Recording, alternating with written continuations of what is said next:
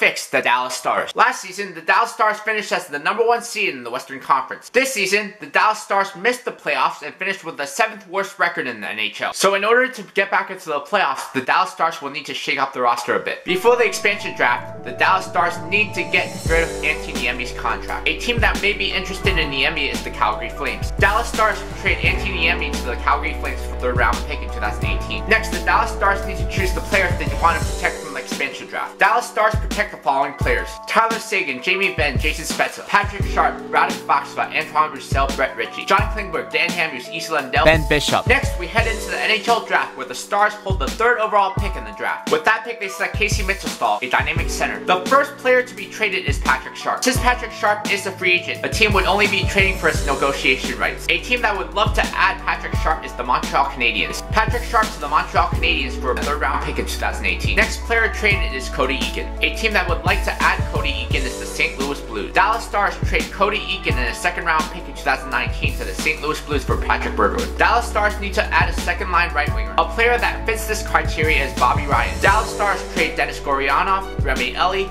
Stephen Johnson, and a 2nd round pick in 2018 to the Ottawa Senators for Bobby Ryan and Fredrick Claesson. Alex Hemsky will not be traded because no one will trade for him. Dallas Stars need to re-sign some players. Ben Bishop is signed to a 6-year deal at $4.9 million per season. Esa Lindell is signed to a 6-year deal at $4 million per season. Brett Ritchie is signed to a 2-year deal at $2.25 million per season. Stars make some free agent signings. Trevor Daley is signed to a 4-year deal at $4 million per season. Mike Condon is signed to a 2-year deal at $2.2 million per season. Vernon Fiddler is signed to a 1-year deal. This is how the lineup looks like at the beginning of next season. First line, Jamie Benn, Tyler Seguin, Jason Spezza. 2nd line, Matthias Janmark, Patrick Berglund, Bobby Ryan. 3rd line, Antoine Roussel, Radek Faksa, Brett Ritchie. 4th line, Lance Beaumont, Vernon Fiddler, Devin Shore. 1st D pair, Esa Lindell, John Klingberg. 2nd D pair, Trevor Daley, Julius Honka. 3rd D pair, Dan Hamhuis, Fredrick Claesson. Goaltenders are Ben Bishop and Mike Condon. The Dallas Stars look like a much better team and look poised to be back in the playoffs next season. Next, how to fix the Florida Panthers.